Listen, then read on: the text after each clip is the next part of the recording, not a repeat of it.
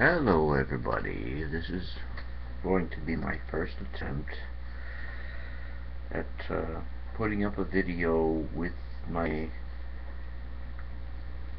recording system working, hopefully. Hi. And this is in response to VarmitCoyote's question, which is more evil? A lack of emotion, complete lack of emotion, or all emotion? I have problems with the idea. Maybe I missed something. There could be other videos that he's put up that I've missed. I'm not around as often as I'd like, but let's just stick to the idea.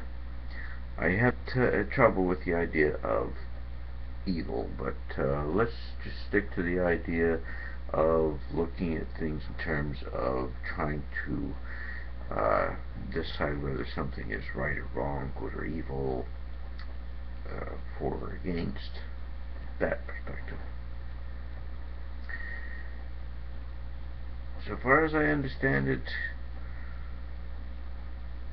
the primary means that allows us to behave in what you might call a right or wrong way in terms of how others would evaluate it, and I'm taking that's how we're looking at it, is to use empathy as how we decide this. And as far as I know, empathy is an emotional response.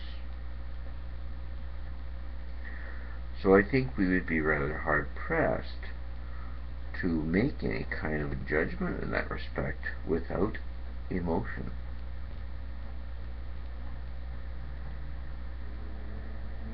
When it comes down to it, I don't think we could function well without any emotion. As a matter of fact, I think Thomas Edison, who was quoted as saying something to the effect of invention is the product of 1% inspiration, 99% perspiration. The 1% is small, but it is vital to the invention process.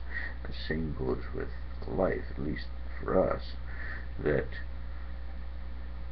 1% emotion, 99% reason, and I think that without that 1% emotion, the reason collapses, because there is no reason to exist. There's no reason to live, there's no reason to die, there's no reason to exist, there's no reason not to exist. Things simply are as they are.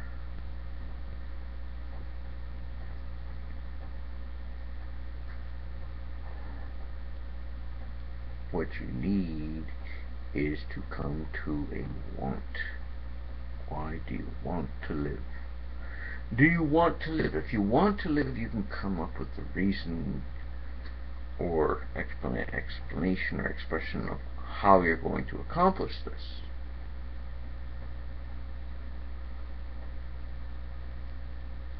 But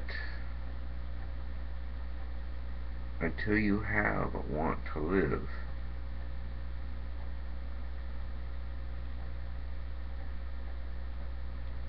anything you do with reason is just going through the motions, and you're not really going to have a very good capacity for using value judgments in terms of empathy and relating to others.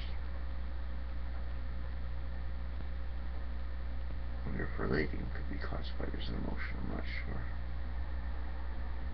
That's where I am right now, and this is just a test to see if this will work right now.